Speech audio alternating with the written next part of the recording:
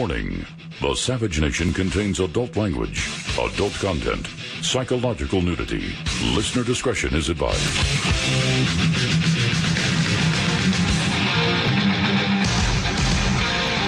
And now, America's most exciting radio talk show, The Savage Nation, home of unprotected thought, borders, language, culture. And here he is, Michael Savage. I think we will eventually get some indication on what that dispute was about.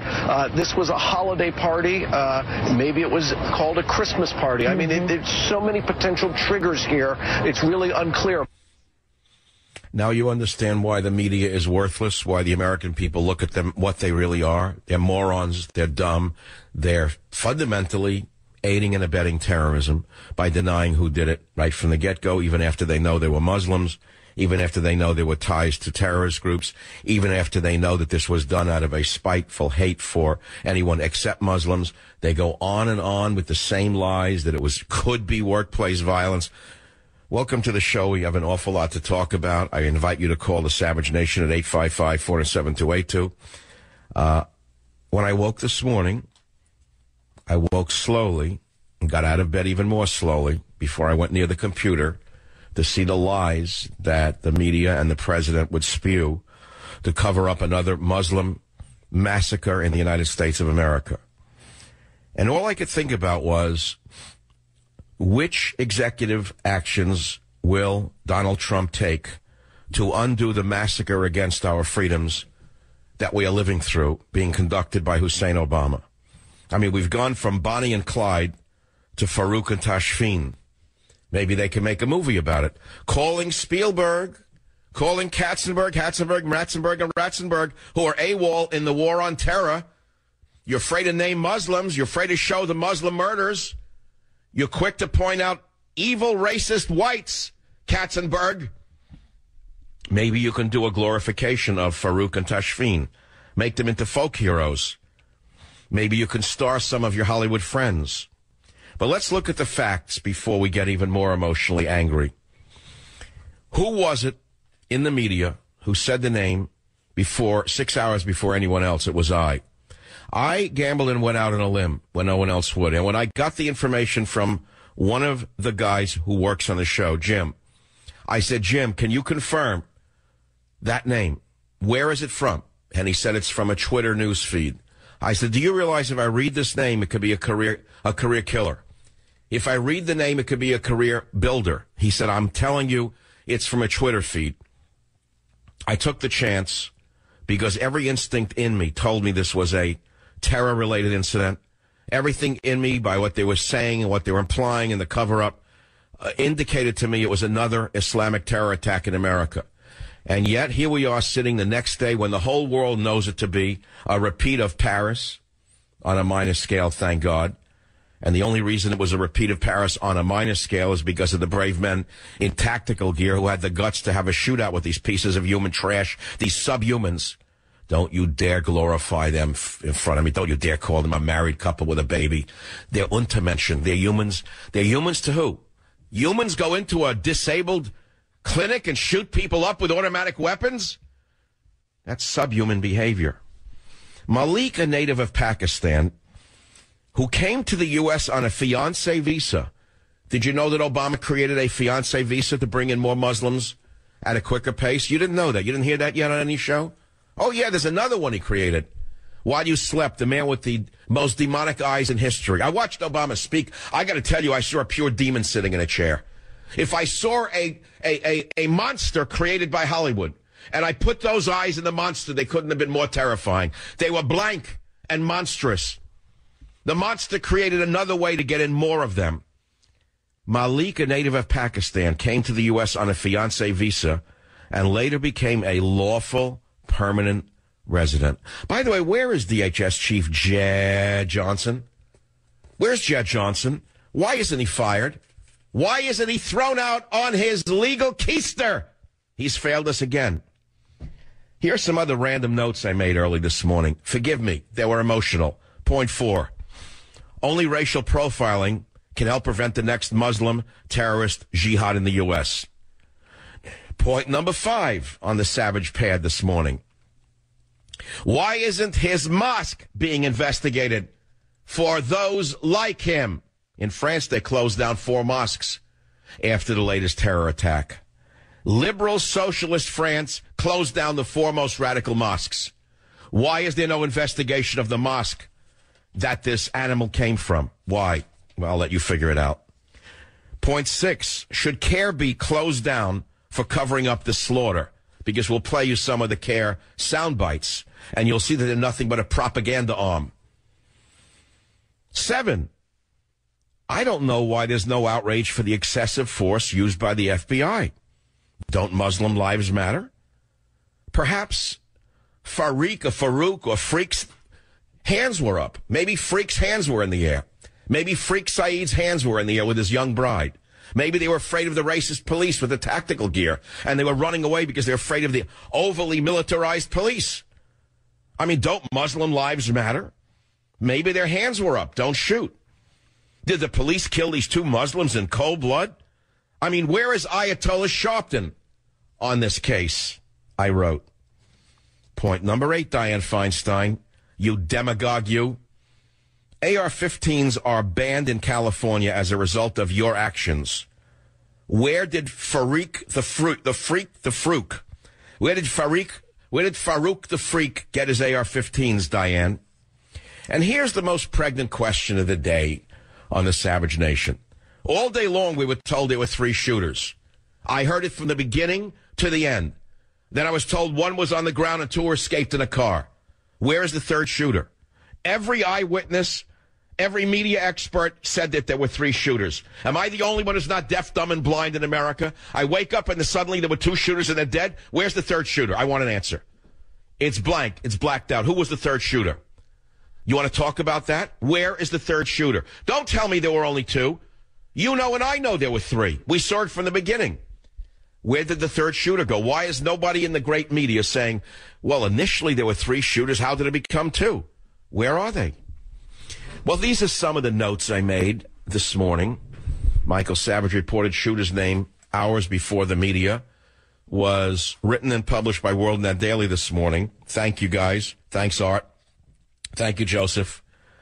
Some 5 hours before police publicly identified Saeed Freak as one of the 3 suspects in the attack Wednesday on a social services facility that killed at least 14 people, Talk Radio host Michael Savage announced Freak's name on the air. Freak was one of the 2 people shot to death in a gun battle with officers. The other was 27-year-old Freak's wife, Tashfeen Malik, who a family member said was Freak's wife. Savage picked up the suspect's name from a Twitter account that was monitoring a police scanner. Freak, described by co-workers as a devout Muslim, had worked at the San Bernardino County Department of Public Health for 5 years, basically as a food inspector. By the way, it's about the lowest job you could have in the government. They go into restaurants and look for rat droppings, which is about all he was fit for. After Savage announced Freak as a possible suspect at 4:12 p.m. Pacific Eastern Time, he commented on how reticent Obama and his Department of Homeland Security is to connect Islam to the ongoing threat of terrorism. Savage put himself in the position of a DHS officer in the wake of the attack during his show Wednesday. He said, you start piecing things together. Christmas party, Saeed Farouk. I just wonder, am I allowed to even think that? No, you wouldn't say it to your superior, Savage said. Don't even suggest it if you're in the DHS or the FBI. Sit there like a dummy and make believe you don't know. Wait for the geniuses at the top to tell you what to think. Wait until the great president himself gives a speech before you say anything about who possibly could have done this or where they're hiding. That's the opening to the show. The phone number here is 855-400-7282. It's a very sad day in America, not only because of the innocent victims of this Muslim mayhem, but because of the absolute cover-up coming from the rotten fish straight down. There's an old adage, a fish rots from the head down, and this rotten fish is rotting the entire nation. He is dismembering the nation. He is taking the nation apart at every level. Did you see this little story that came out a day after another Muslim jihad attack in America? The day after, meaning today, the fool that they put in the Defense Department, Ash Carter, another fool, another useful stooge, has ordered the military to open up all combat jobs to women. That's right. He just announced it the day after another jihad attack in America. He is giving the armed services until January 1 to submit plans to make the historic change. Now, this rebuffs arguments from the Joint Chiefs of Staff chairman that the Marine Corps should be allowed to exclude women from certain frontline combat jobs, citing studies showing that mixed gender units aren't as capable as all male units. A senior defense official says all the services will have to begin putting women on frontline duty by April 1. He is dismembering every aspect of the United States of America. Everything in America that is good, sound, and protective is being destroyed by one demonic Caesar. I can't even mention his name anymore. It's so apparent to me who he is. It's so apparent to me what he is. It's so apparent to me who he works for that I don't even have to say it anymore, because I'd only be repeating what I've written in my 2 last books.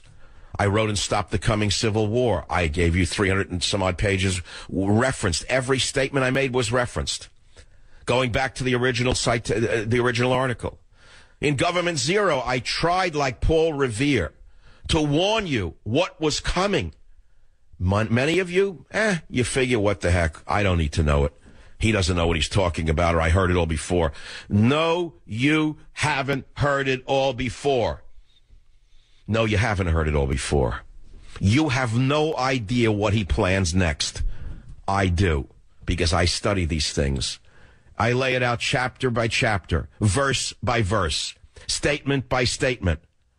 But okay, go on with your Christmas plans. Go on with your Christmas plans. Where is the third shooter? Can anyone answer that question?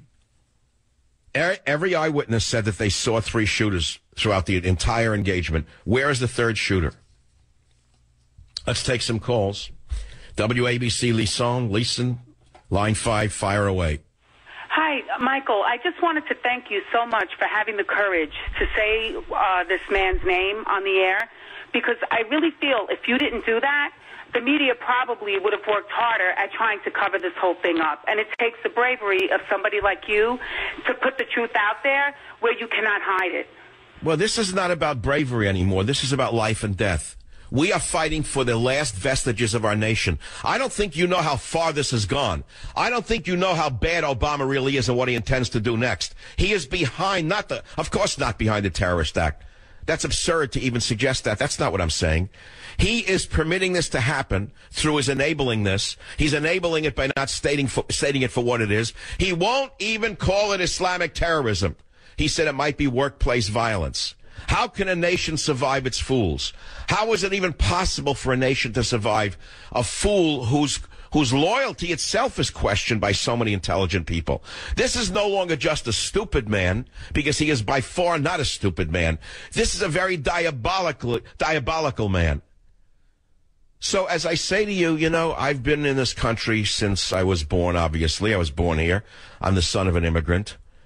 I was always taught by my liberal professors to leave the country a better place than the one I found. And I wake up like Rip Van Savage, and I don't see a better place than the one I found. I see a far, far more evil place, a far, far more chaotic place, a far, far more deceitful place. That's what I see. But ultimately, I see a far, far more dangerous place for the children in this country, all because of one single demonic Caesar. There's nothing more I can say. I'll open it up to you. I have many more facts I want to get to. All the facts of the case. And there's something so wrong with the picture that perhaps you, the American people, will help us put the pieces together again. Join the Savage Nation. Call now, 855-400-SAVAGE, 855-400-7282. Savage. My Savage Nation is sponsored by SwissAmerica.com, the only company I trust to protect my wealth with gold and silver. Call 800-BUICO. It is possible that this